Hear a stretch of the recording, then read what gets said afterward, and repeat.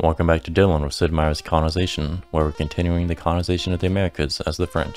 First, we might want to leave in place, since we'll get some ambush bonuses against them when they land. Thankfully the Iroquois aren't too concerned by our presence in Gunny. Not yet at least. And we're going to go ahead and move this Dragoon further north. There we go. He's now fortified in Gunny. We are going to need some extra troops for Ironhold. We need extra troops period, really. And let's set sail for Europe with our coats and tobacco. I definitely prefer being nice to the Indians, but it is very aggravating when the natives do things like block our roads and rivers and we can't go through them. We have to go around them, which slows us down. We cleared that forest, and Gunny will be working on getting the fields plowed properly in not too long. I kind of wish the English would just do it already and declare war, but they're not going to. I genuinely think that they're like glitched or something. The rum's all the way up to 15, nice. I don't think we have any potential sugar supplies to actually produce any rum. Oh, the Dutch and the English are now at war. Interesting. Maybe they'll go away now. That'd be very nice. It's probably because the Spanish colonies are near the Dutch, I bet, and the Dutch are being very aggressive. Ironhold got that printing press, which is fantastic. So now we're producing 15 Liberty Bells from the Elder Statesman, which is great. What I'd like to produce now in Ironhold might be a stockade. Kinda think we might definitely need a stockade. Alternatively, a schoolhouse might let us teach some more colonists. Unfortunately, to teach blacksmiths, you need a college, looks like. So I think we're just gonna go with a stockade for now. Man, this caravel's never gonna move again. That's probably what's gonna happen. It's gonna be stuck here forever. First scout is almost back from the far west. He'll be becoming a regular oil-free colonist in not too long. And of course the English are refusing to leave. It's very nice of them. Oh, this village is on yellow alert. One more step and they'll be at hostile. I need to start sending them some special free goods. Let's give them some tobacco and see if that'll make them happy. If we can keep them off our backs, that'll be wonderful. I really do not want to go to war with the Iroquois. Especially now with the English sitting right here, staring at us. Hey, we got the fields in Gunny plowed all the way, so now we can switch to actually producing a proper amount of hammers. So now we can use a carpenter and the gunsmith to produce 9 hammers to get that dock built faster. This criminal can go be a farmer temporarily, that's fine. I can actually produce a little bit more food from this game now that I got this land from the Iroquois since I have Peter Minuit. That's a very nice bonus. Might as well make use of this carpenter here if we can. Although I don't think we can pull it off. We're going to drop our tobacco and our coats. That leaves us with 2,398 gold. We could pick up the free colonists, which we're definitely going to do. And let's think about whether or not we want that merchantman. We're definitely going to need another ship since one of our... Oh, very nice, very nice. A proper farmer making 11 there or less there. Let's put him on the 11 tile. We definitely need at least one other ship because of the caravel being stuck there. I'd like to get a privateer to take that privateer out, but there's no guarantee that the privateer will win, of course. It's like a 50-50 shot if you have the same strength. But looking at my colonies, I don't think I have that many things that I need to actually sell. I could really work on producing more cash crops. Probably something like cloth, ideally. I'd really love to produce rum because it's so expensive right now, but I don't think we have access to any sugar production anywhere. Yeah, the only thing that we could possibly produce is food, cotton, and tobacco. Everything else is just locked away. That and a little bit of ore. So I think cotton production is something that we should get started not too long. But we really do need that greater population period. I want to give the privateer a shot, see if we can free up the caravel, because I don't need a merchantman. We're not producing that many goods. This might be a stupid decision, but let's get the privateer. We're down to 398 gold. I'd like to get some more tools, but I don't think I can... Nope, 700 gold to equip them with tools. It's pretty awful. Let's go ahead and pick up some more free colonists though. We'll send the caravel out first, and then we'll send the privateer out behind it. So we're going to have a 50-50 shot of taking out that enemy privateer. Or at least damaging it and making it go away. Alright, we're back home in Gunny with the scouts right here. So I'm going to turn them into... Well, should I do it here or should I do it down in Ironhold? I want to send those scouts to Proxima to learn how to farm, so that's what I'm going to do. Fishing is useful, but farming can produce a crap ton of food as long as you get the terrain set up properly with roads and plows. Alright, let's go trade with the Indians and just gift them. Oh, come on. You don't want the tobacco? They'll take rum, cloth, and cigars. I don't think we have any cloth to give them. There's no one to train in Proxima at the moment, so we'll set the farmer back to working for the moment. And let's go ahead and have the carpenter do some more work in Proxima. We'll just get some more stuff done that doesn't require tools. Not. We should be getting Benjamin Franklin on the next turn, I believe. So we might be able to get the Dutch to leave us alone, since I'm pretty sure that's their privateer, but I'm almost certain the privateer is just going to continue sitting right there. I wish the Iroquois would bring me some cloth. So once again, I got the music as if the English are trying to talk to me, but I got the notification that muskets went up in price instead. Ah, that's the founding father music. Gotcha, gotcha. So now we have Benjamin Franklin, the womanizer. So the King's European wars have no further effect on our relations between colonies in the New World, and Europeans in the New World always offer peace and negotiations. Who do we want to get next? I think we need to go for Pocahontas. All these other ones don't really interest me. Henry Hudson doubles your fur production, but we've already crashed the price of furs and coats. Peter is the customs house guy that lets you trade with Europe during the Revolution. Hernan Cortez, we have no interest in conquering. Sepulveda, he does increasing converts. We're not going to do that. We're going to do Pocahontas. We got the warehouse of Proxima built, which is nice.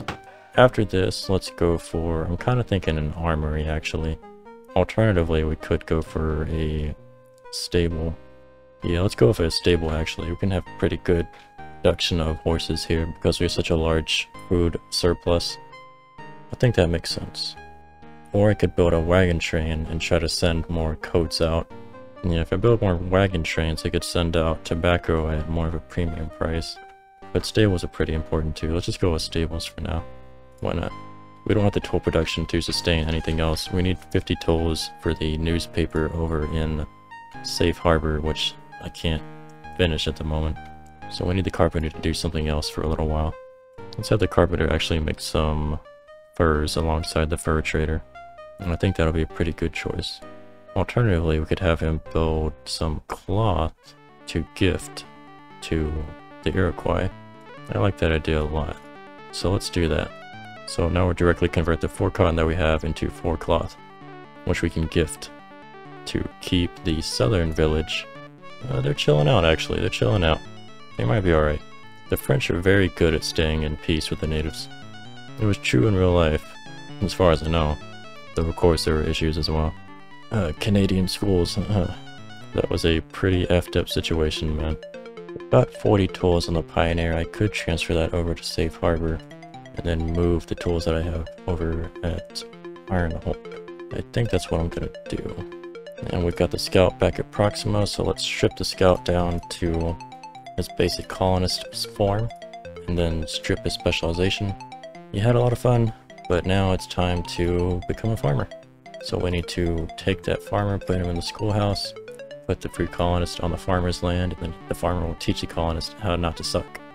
Oh, now that we have over 100 horses, we could produce 6 horses per turn, potentially. I don't think that we need stables. I think we'd be fine with a... no, let's keep the stables. We can concentrate horse production in Proxima primarily. The strategy guides online talk about how you should distribute at least 2 horses per colony, which I guess kind of makes sense. But we produce a lot of food in Proxima so that we can sustain horse growth much better. Let's go gift the southern village something cloth real quick. Unfortunately, it has to wait until the next turn. It's just because the wagon trains are forced to end their turn when they enter a village or colony. Strip the tools off this Pioneer. That doesn't give us enough to finish the newspaper. We need to get some tools from Ironhold. And we've got this privateer ready to go. Alright, we're going to stay right here where he can't see us, and then we're going to get him on the next turn. Kind of got a bad feeling that we're not going to win that fight. But as far as I know, it's basically a coin flip. If we can get that privateer out of here, then we can remove the problem. Oh yeah, I need to try to talk to the Dutch, figure out what the issue is with that. Alright, we've got the docks built in Gunny. We need to start working on a... kind of think a lumber mill, actually. That'll get everything else built much quicker. Yeah, let's work on a lumber mill. Finally got those tools over to Safe Harbor. So here comes the moment of truth. We need to find out if we can take on this privateer, mano a mano. I get an attack bonus of 50%. Oh, awesome, awesome. We should probably win the fight on average, but we might not. Nope. Ugh. Returns to Amsterdam for repairs. We tried. We get another chance later. Oh wait, no, we pulled it off. Awesome. I misread that. Duh, Amsterdam is a Dutch place. Oh, that was Dutch. Bastards. I guess there's no way to talk to the foreign powers unless they want to talk to you. I can't seem to figure it out. That's okay. And finally, this caravel is free to leave Ironhold. It's been here for like 20 years, 10 years now? I don't even know. Now that we can move around, we can start picking up some more things to take on home. Let's see if this village would like this gift. So now that we need rum, tools, and cigars. I don't want to buy anything from these guys, I don't think. Although maybe I'll buy some tobacco. Let's see what their price is. It's not even worth it, I don't think. Not at all. That barely helped the alarm. I guess we have to give them a lot of gifts. That's okay. I got rid of the cloth necessity, so we could trade them tools if we wanted to, but we're at the point where we actually need tools. I'm gonna move one of the farmers from Proxima over to Safe Harbor here in a second, so that I can start teaching at Safe Harbor. And we'll have these free colonists just do some temporary food improvement in the meantime. English and Dutch have signed a peace treaty, alright. I wish the Dutch would come and talk to us. It'd be nice. Alright, built a stable, so we can double horse production if we get enough food on hand. I think we might as well go ahead and work on an armory at this point, and also pull out one of these carpenters, because we don't need them both working here. Realistically, we might not even need them both working there at all. We got that newspaper finally at Safe Harbor, which is fantastic. So we're producing 26 Liberty Bells from the Elder Statesman. Wonderful. After this, I think I'm gonna go with... kind of like to do a fur trading post. Yeah, let's do a fur trading post here. Let's actually go back to Proxima, switch off the armory, go over to a weaver's shop, and then we'll send the extra carpenter north to Gunny to start working on the lumber mill there and getting Gunny set up more with their armory and all that. We need to go ahead and take some furs back to the old world as well as some coats. Let's do that. There was a English merchantman that was sailing just south of Proxima that we might want to start hunting with our privateer. Gotta move the carpenter back to carpentry in Safe Harbor to start actually making some progress on that fur trading post. That'll greatly increase the fur production, and then we can get weaving set up in Proxima. And once we have weaving, we'll be making a lot more money just from cloth and all that jazz. So let's move the cotton west over towards Proxima. We will equip. Now we'll leave these tools right where they're at. We have just enough for the fur trading post, so we'll move the Pioneer over to Ironhold and hopefully get enough tools to equip them there. After moving some tools over to Proxima to build the weaving shop. Let's see if we can find that English merchantman, see if it got away. Oh, he did not get away. So our merchantman has a strength of 6. With our 50% combat bonus, we have a strength of 12. They probably also have cargo at the moment, which makes them a big target because that lowers their strength. We've got the movement, so let's take them on. Come on, baby. Ah, French privateer lost. Wasn't destroyed though, thankfully. We can always come back. And it'll just be gone for maybe 6 turns, looks like. And this farmer's gonna start teaching the free colonists to do their thing. I'm gonna move some more dragoons over to Safe Harbor from Proxima just in case the English want to get aggressive. Got the stockade built in Ironhold. I think we might want to switch over to a blacksmith shop as our next objective here. So let's do that. Colonist in Proxima became a proper farmer. That's fantastic. We're going to switch them out right there. Let's go ahead and get the scout to learn farming over here in Proxima. The carpenter has arrived, so we can get him notched in to start working on the lumber mill. We might even want to get the gunsmith helping out as well. Might as well. It'll produce a few more hammers to get it done quicker. We're only getting 300 gold for 100 furs and 392 gold for like just a few furs. Coats it down to 6. Ugh. Yeah, we're definitely rapidly approaching the point where we need to focus on population, tools, guns, and horses, as well as hammers and lumber. So like the cash crops are becoming less valuable to us, although we're going to do the cloth pretty soon, and we'll continue to up our production of coats We can't do anything about the rum. We could do a little bit of cigars, but not a whole lot. But once we got those pretty much wrung dry, we're gonna have to focus on just food, lumber, and ore. And Liberty Bells, of course. We've only got 712 gold. Ugh. I could rush some more free colonists, but I think that I'd rather start saving up for, say, maybe another blacksmith, because we can't train the blacksmith yet, and we're gonna need it. So let's just save up to train a proper blacksmith at 1050 gold. The English are literally sitting with their dragoon above me, their soldier to my south, and their caravel sitting in my port. Seriously, guys? I almost want to just declare war on them and be done with it. I'd be better off waiting until the privateer is done though, just to sink that caravel, or damage it at least. No, the Dutch have actually burned down the Cherokee capital, unfortunately. They've been burning down a couple of their villages, just being jerks. Alright, we reached 1600, so the time scale is no longer 1 turn per year, it's now 2 turns per year. So there's a spring and a fall, that's nice. So it'll be 200 turns until 1700. We should start growing very rapidly. We'll also have access to some new founding fathers that we didn't have access to until 1600. Such as George Washington, and one of the ones that gives you a flat 20% liberty or revolutionary support in all of your colonies, in addition to whatever you have. Cigars are 12, nice. And muskets are even pricier. Ugh. Yeah, I don't think we're ever going to buy muskets ever again from Europe. And we're making only 220 gold from that, 134 gold from that. That is not quite enough for the blacksmith that we want. So let's set sail, I think, to the New World. Yeah, let's do it.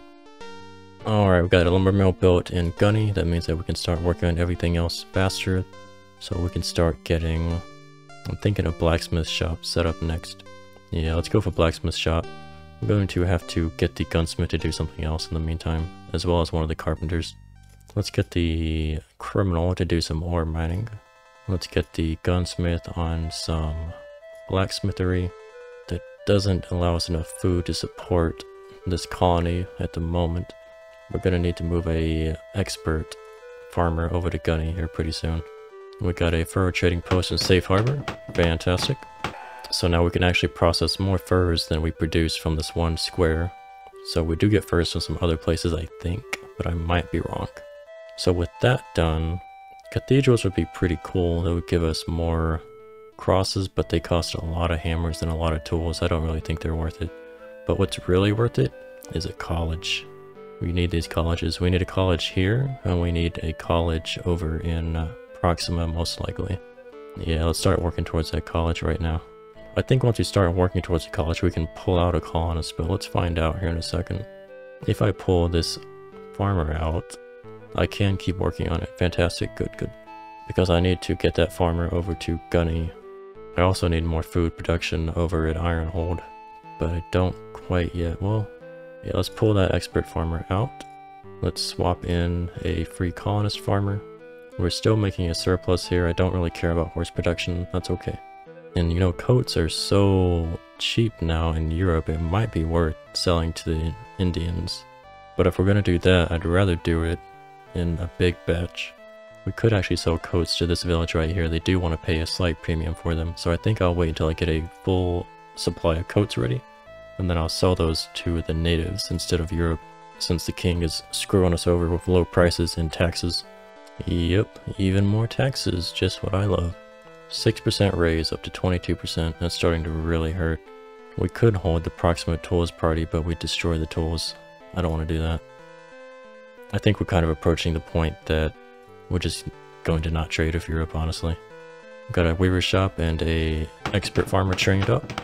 So next up, what would we like to do? It might be reasonable to make a tobacconist shop as well here. We can produce a crap ton of food, because we can do cotton, food, food. Not a whole lot of food here, obviously, but a decent amount. I like that idea a lot. Let's do a tobacconist shop here. I'm not a big fan of the horses eating all of our food, so I think what I'm going to do is I'm going to first equip all of our soldiers as dragoons if I haven't already. It looks like I already have equipped them as dragoons. So in that case, I'm going to concentrate the horse population into Proxima so that they stop eating my food. We only make 4 food with this expert farmer. We need to really develop the land around here. Ideally, we leave 1 for lumber. We can convert 1 into a food production. ore can go here. Fishermen, unfortunately, just don't seem to produce very much from this ocean for some reason. It's because it's considered coast versus a river. So if it's along the coast touching a tile directly, then it gets 6 food because of the +1 doubled, whereas this straight ocean is pretty barren. Alright, our privateer is fixed up in La Rochelle. We're gonna bring it back to the New World and see if we can't find some victims. So in Safe Harbor, for instance, we have a surplus of 7 food at the moment. If I pack these horses up into the wagon, we have a surplus of 13 food. I'd rather take the food over the additional horses at the moment. Alright, we got some free colonists, so I'll take those. And we need to get Gunny a extra farmer very soon. Let's get you to work, please. So now they're actually self-sufficient, thankfully.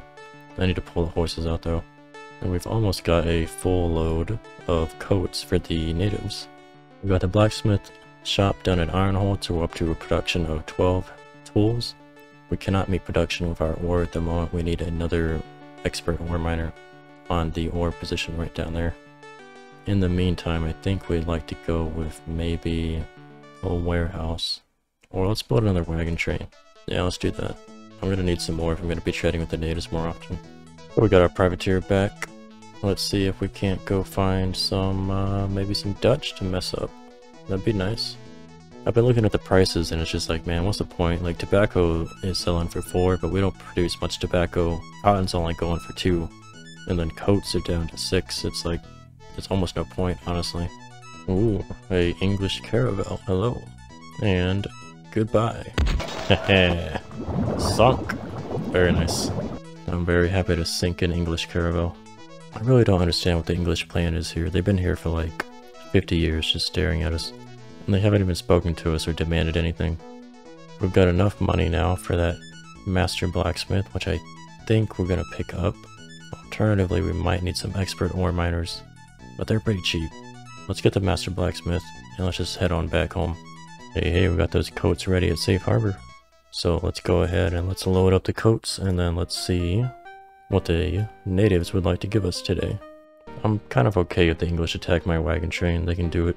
Alright, 516 in exchange for 100 coats. I don't know about that, man. That's still like, well, like the coat price right now is 6 in Europe, but we have like a 22% tax rate, I believe. So we would make 468 gold if we sold in Europe right now.